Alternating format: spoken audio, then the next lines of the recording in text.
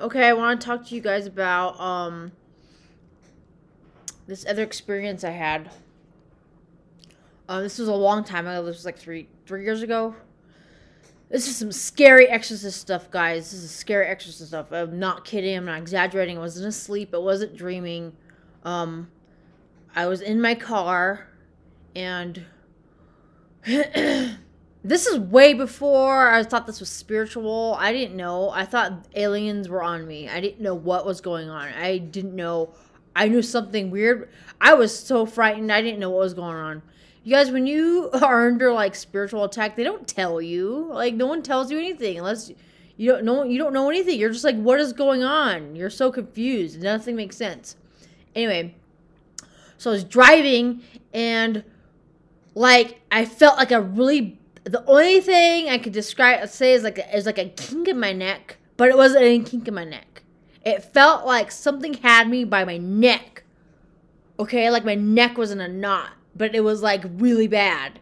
Like something had me by my neck, like grabbed me by the neck like this, and I was driving, and it was so bad that I started to lose my vision.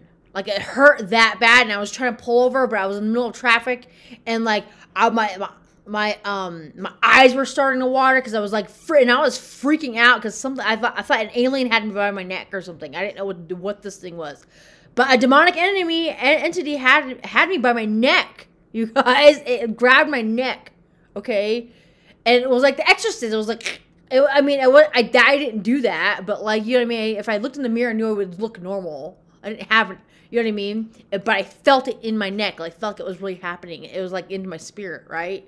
It was happening in my soul more, like, but it was really felt physical, okay? This is why when you go to hell, it's physical, okay? You feel it. Okay, so, and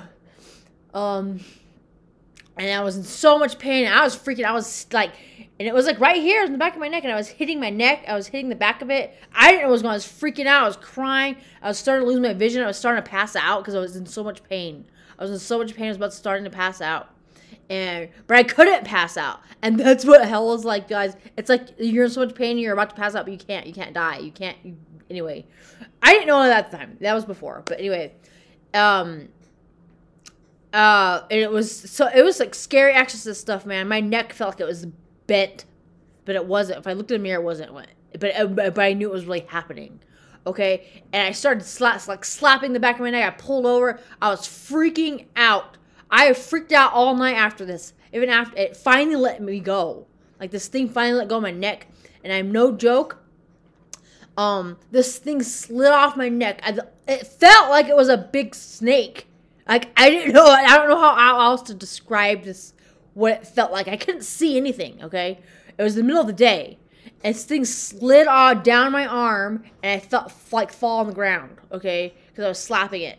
And I was screaming, and I was crying, and I was freaking out. I thought an alien had attacked me. I didn't know what it was. Now I know it was demonic entity, okay? Now I know that. But, man, this is some scary stuff, man. That stuff is no joke. That stuff is real. It's no joke. It's not like The Exorcist where your neck is really bent, okay? It's like in the spirit, but it's worse. You still feel the pain, okay? Man, I was so freaked out. I am so glad.